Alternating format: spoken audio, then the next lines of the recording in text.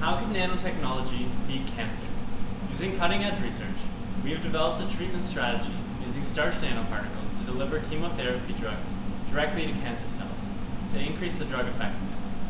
Now, in collaboration with Burlington Ontario company EcoSynthetix and Waterloo Professor Liu, we have developed a patent-pending drug delivery system that reduces side effects, lowers costs, and shows great promise for the future of cancer therapy. Currently, cancer is the leading cause of death in Canada, with 178,000 new cases and 75,000 deaths reported just in 2011. Chemotherapy cancer treatment is untargeted, and the results in significant toxicity and collateral side effects.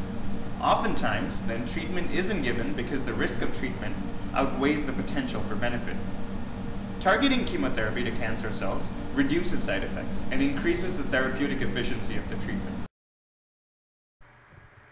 Starch nanoparticles provided by EcoSynthetix Inc. were modified by a multi-stage process to specifically target cancer cells.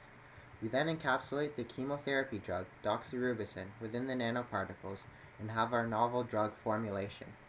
We specifically target cancer cells and can personalize the therapy to target many different types of cancer and other diseases. This delivers the drug to the cancer so that it doesn't affect healthy cells. We can tailor the drug release profile from the nanoparticles to be slow and sustained, allowing for the treatment to be given, for example, once per week rather than each day. We grew a cervical cancer cell line and treated the cells with our device, measuring the cell-killing potential, and found that our device more than doubled the ability to kill cancer cells compared to the drug by itself.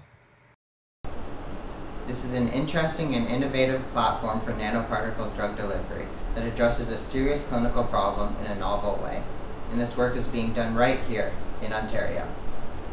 We would like to thank EcoSynthetix for all of their support. With their help, we've been able to file a PCT on our device in December. With further research and development into our device, we plan to begin a biomedical division, create new jobs in Ontario, and drive forward the advancement of cancer therapy.